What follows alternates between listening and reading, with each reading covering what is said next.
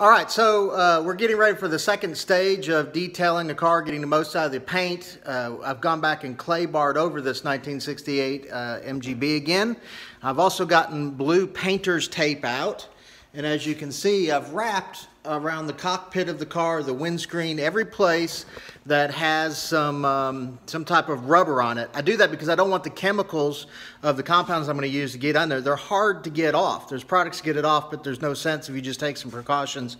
Make sure that you use good 3M tape. I also have laid out for us all of the different items that we're going to be using to do the next few steps. So let me take you through and show you what those are. So you can see again, we have new microfiber towels. Don't reuse microfiber towels when you're polishing cars. Just spend the money and buy new ones.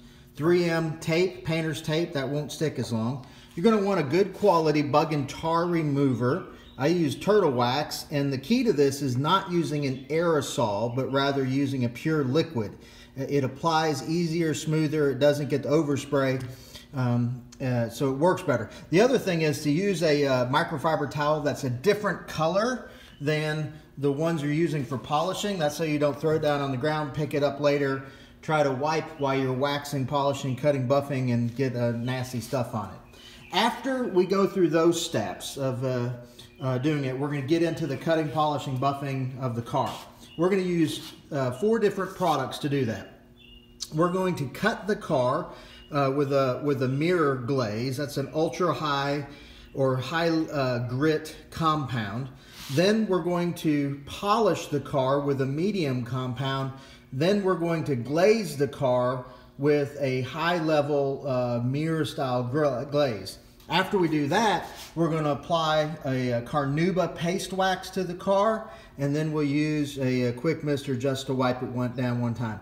We'll be doing that with a 6-inch hand direct or direct function buffer and an 8-inch direct drive buffer. So here we go.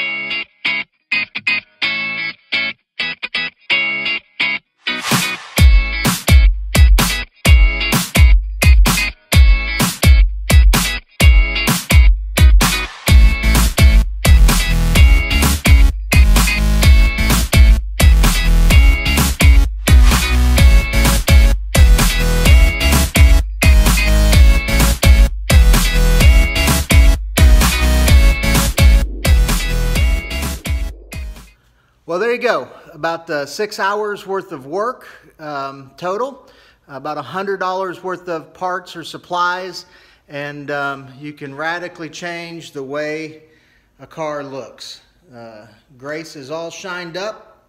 Now we got to do the chrome, do some final work on her, and she'll be ready for her new home.